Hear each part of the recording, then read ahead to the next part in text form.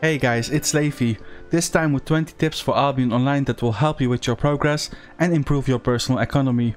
Being a new player to any game can be overwhelming, even more so in Albion Online where the game is full loot and it's a huge open world where everyone can kill each other. In Albion Online you literally play on the same battleground as those that have been playing for years already, and this puts you under a lot of pressure.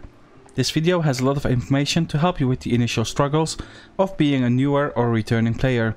I believe that if you watch this video once, you won't have to worry about your sense for progress and in-game economy ever again. This video is a combination of both practical tips and tips to improve your mindset. There is a term we used a lot in our old guild which was called personal economy. It's the system that surrounds you and determines the level of value you have and how it translates to your game experience. Your goal is to improve your personal economy so that you gain more value and have more qualitative experiences. In Albion Online, personal economy consists of the entirety of things that have value to you. This might be the silver, gold or other resources you have, your personal island or maybe even islands, all the rare mounts and skins you own or your collection of furniture items. I'm pretty guilty of that last one myself. However, I don't think personal economy is limited to silver and items alone. Other things that have value from your personal economy as well. This could be all the friends and relationships you have in Albion Online, your guild and alliance, the goals you guys have together, and all the experiences that take place, which really are unique to you. Therefore, I think personal economy is something that will change from person to person, as everyone is unique in who they are, what they enjoy, as well as everything else that surrounds them. The game has a lot to offer, and with that various ways to progress, make silver and sustain yourself. I really think it's important you do what you feel like at any given moment, so that you enjoy your time. It's why I won't go into the silver making details of personal islands in this video, as it was part of why I burned out before. And with that comes tip number 1. There will be times you feel like min-maxing, and those are the times you should do it. But if you think about maximum profits for each activity you do, and every item you get, you put yourself under a lot of unnecessary obligations, and most likely start doing things you don't even want to. Let's say you have farmed all day and you have an entire bank full of items in Dimhurst. You obviously want the highest prices for your items, and because of that you spend the next 2 hours going from city to city to check the prices. You do this once, it's fun, you do this twice, it's still fun, but the third time you start feeling like it's a chore already. Before you know, you are doing this on a daily basis, and it just starts taking away from your game experience, little by little, every day. So, what is it I suggest you do instead? Just sell the stuff in the city the loot is in. Those 2 hours you save with this, you can do something like dungeons instead, and progress both in silver and fame, and probably gain much more overall value. Once again, the keyword is value. You should do things that bring value to you and you enjoy doing. Doing dungeons in those 2 hours could be a much more fun activity. It earns you fame and silver, you might get to play with others, have some PvP encounters, and maybe even get some new high value drops. Dungeons of course is only an example, as there are a ton of activities you can choose from. And maybe some days you actually feel like going from town to town for 2 hours, and those are the days you should definitely do it. I have nothing against this activity, it actually is one of the ways to make silver in Albion Online. I will cover this later in this video. However, if you think about maximizing profits all the time, you simply won't progress as efficiently in Albion Online. There is silver currency, gold currency, and a third one that is even more valuable than these two, which is the fame currency. Yes, unlike silver and gold, you can't trade your character's fame with others. Nonetheless, fame is the most valuable currency you have in Albion Online. There is a reason why advanced players keep spending millions on tomes. So, what is it that makes fame so great? When you max out the mastery, all equipment within that mastery gets 20 bonus item power. Within different masteries, you have specializations. These take longer to level, but when maxed out provide even greater bonuses. To save you the headache, all bonuses together add up for a total of 298 bonus item power, which is equal to 3 tiers in equipment, meaning flat tier 5 equipment gets the same item power as flat tier 8 equipment when a tree is maxed out. And this is why advanced players spend millions on tomes. It's so that they don't have to keep spending millions on gear. Unfortunately, a lot of beginners don't see how valuable fame really is, and how much it means for their overall progress. Instead, they keep spending millions on gear to compensate, and this only hurts their personal economy even more. Yes, I just told you advanced players spend millions on tomes and that fame is valuable. However, as a beginner, you don't have the luxury to use all the tomes you get. One tome costs 30k silver and provides 10k fame to all equipment you wear. However, killing a handful of mobs, which can be done in literally 20 seconds, also grants you 10k fame. Now, as a beginner, can you make 30k silver in 20 seconds? I don't think so. A lot of beginners feel like their gear is not good enough and set higher gears as one of their primary goals, and even buy gear and die in gear they can't afford to lose. I can tell you based on my own experience that gear used in general gameplay is 6.1 for normal items and 4.2 for artifact items. In my solo dungeons guide you can see I wear nothing above 6.1 and I farm tier 8 solo dungeons with that gear. My masteries for those gears aren't even that great. My artifact swords level is only at 59 and all other swords are at level 1. This is probably one of the things that hurt beginners' personal economy most, as they feel they have to compensate for being new to the game. You won't improve your personal economy with this mentality. There is nothing you have to make up for. All you have to do is understand you are at a different stage within the game. You are not competing with the 130,000 daily active players. Your goal is to improve your personal economy, and for this you have to set your ego aside. I've seen prices not make sense many times. 6.1 equipment has the same item power as 5.2 and 4.3, yet the prices between these three change drastically. It changes from item to item which of the tiers and enchantments is more expensive. I highly suggest you take the extra couple seconds to compare prices of different tiers and enchantment levels when buying your gear.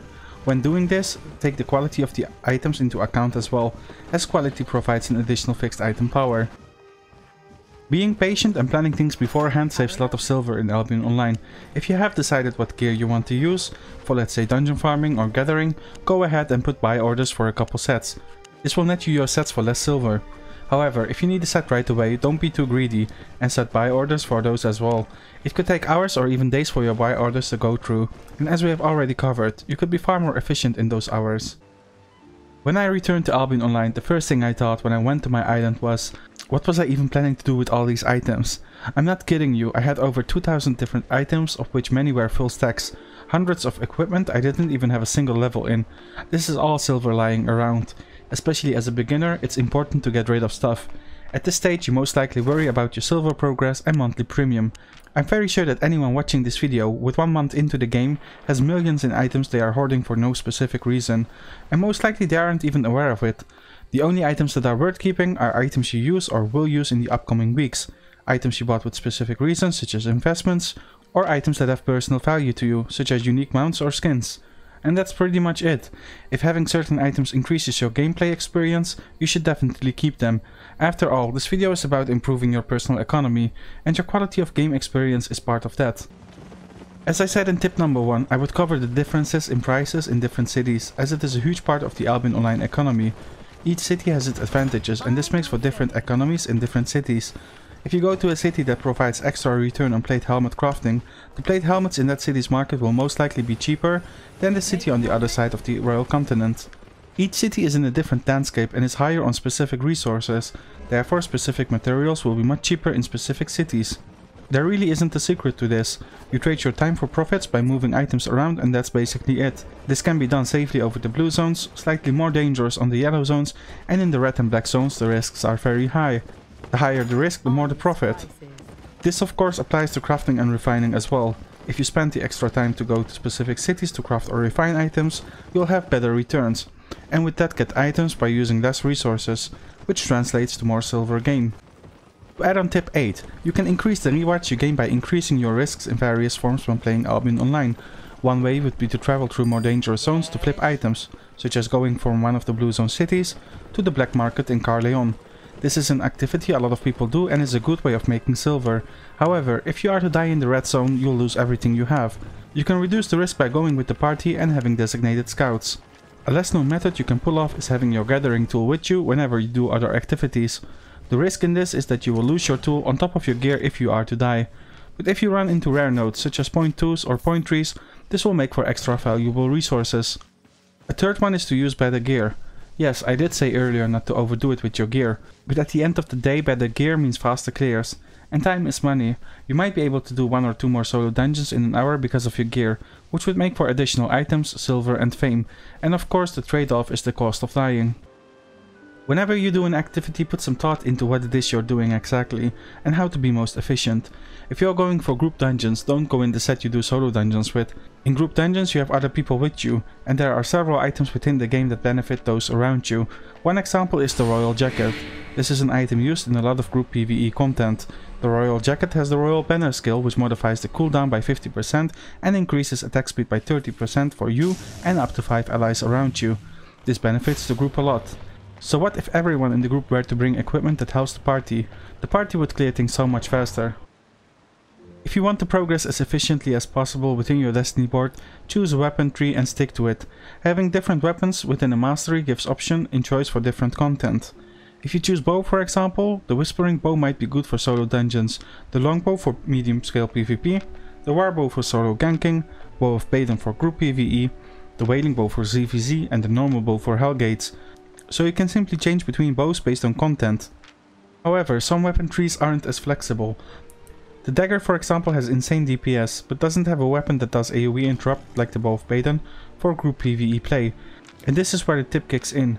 If you wish to use daggers, stick to daggers, but change up your armor based on the content. You could use the Judicator helmet for AoE stun or the Judicator boots for AoE knock up. This will provide the necessary utility for group play without you having to change weapons. When you want to buy enchanted items, most often it will be much cheaper to buy the flat item and the runes and enchant the items yourself. Aside from saving silver in personal use, this can also be used to make profit. People are lazy or simply can't be bothered with enchanting, and this can benefit you. When I used to do Hellgates, I would die very often, and I just wanted to buy my set and go out right away. Whilst I was very aware it would be cheaper to enchant my own items, I would still buy them pre-enchanted from the market. This might be an activity you enjoy doing from time to time for some profits. It's a safe way to make silver of those that can't be bothered with it. I suggest informing yourself about the current popular items such as what's being used in Hellgates, solo dungeons and ganking if you wish to use this method. When using the market for profits, don't forget taxes. With premium, placing an order costs 1.5% of the item's price, and an additional 3% will be taken when the item is sold, for a total of 4.5%. Setting up a buy order also costs 1.5% of the price, which brings me to tip number 14. This is a personal rule I created ever since I returned to Albion Online. I simply don't want to worry too much about the financial decision making within the game. When it comes to buying or selling items, I simply allow the price to go 10% either way. This means I allow myself to buy items for a maximum of 10% more than what they are worth, and when I sell items to list them for a maximum of 10% discount based on the market history. Of course, there is a limit to which I apply this rule. It's fine with individual items or a handful of items, as I much rather get my PvE set for 600k and get going, than to waste my time getting it for 60k cheaper. Also, when selling, I rather sell it on my first listing than to chase maximum profits and having to relist it multiple times. On top of costing time, this also costs you additional listing taxes. However, if we talk about stacks of items or items of high value, things of course change, and chasing maximum profits is completely fine. In Albion Online there is a market history for every item, going back as much as 4 weeks. This is a very useful tool to learn what items are worth. It personally helps me not to worry when buying or selling something, as it gives me a clear idea of the item's value. I personally use the 7 days average as my indicator for prices, and apply the 10% rule of tip number 14 based on that. When something feels off, I also check the 4 weeks history. I feel like the 24 hours average is not as reliable. The market history is also a very good tool to make profits. Sometimes a lot of people sell the same item on the same day and this causes insane price drops. You'll see this by looking at the 24-hour average in comparison to the 7 days and 4 weeks history. You could buy these items and sell them sometime later for some profits. You've probably heard or read before that Albion isn't a game meant to be played solo, and although the game offers solo options, there is a lot of wisdom to this. Joining a guild will give you access to people to play with, and more people to play with means access to more types of content. The more competitive the guild you join is, the more access you will have within the game. If you join a guild that's part of a big alliance, you'll most likely have a bunch of territories in the Black Zone as well as hideouts you can use. This will make progressing faster, as the overall defenses will be much higher in those zones and you will get ganked less. I always think playing solo can be fun as well as solo content, but group play is where memories are created. Being part of a bigger goal will improve and broaden your personal economy in different ways. Every single guild will be different in their expectations, their people, guild culture and atmosphere, way of doing things and goals. Therefore, being in the right environment is of utmost importance.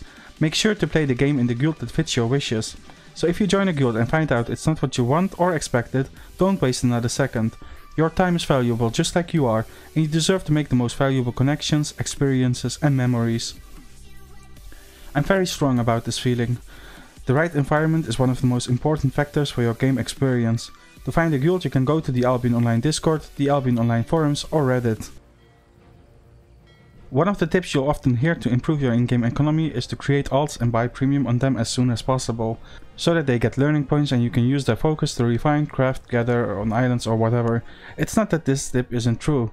It is true. It is a really good way of making silver, but I really feel like it's an overwhelming process for beginners.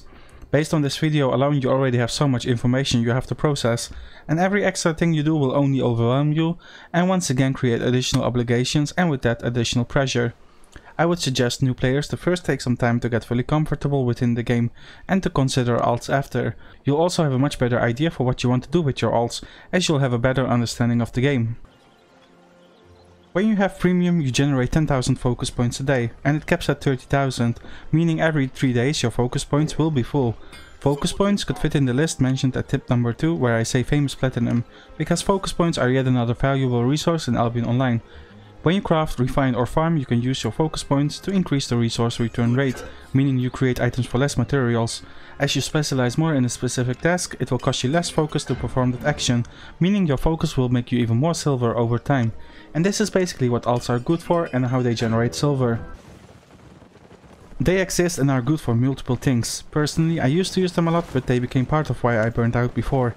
I had 3 personal islands and 1 guild island to maintain, and I would build houses, have laborers in them, put a bunch of chests in every house to hoard all my items in, farm carrots and whatnot. Because the items in this game are a good way of making silver, I felt like I had to do all the activities there continuously, and basically had FOMO, which is fear of missing out. For newer players, I would suggest to stick to 1 island only at first and build things up slowly. There are a lot of features to islands and they can definitely impact your personal economy positively. There are a bunch of guides on personal islands. I suggest you look up one of them. Within these guides they will most likely cover journals as well, which is basically additional silver gain whenever doing activities. There is a lot to do in Albion Online, and dedicating yourself to something really pays off in the long term. It be choosing a gathering or crafting profession, a fighting mastery to level, the way you build your island and all the laborers you level up there, or pretty much anything else that is considered an activity or skill. I highly suggest upon your initial start, you take your time to discover what it is you enjoy doing. It's much better to spend the first couple of weeks on learning what you like than to invest a lot of time and resources from the get-go, only to discover you don't like doing something after all. The fact is, although gathering is the same in theory for all gathering professions, in practice this still makes for playing the game in different zones. And maybe you don't want to gather in forest zones as the mobs there are super annoying. Or maybe you don't even enjoy gathering, but everyone told you to do so because it's good money. Perhaps buying materials and simply refining them for a profit is something you enjoy doing far more and fits your playstyle better. And the final bonus tip, join my Discord server.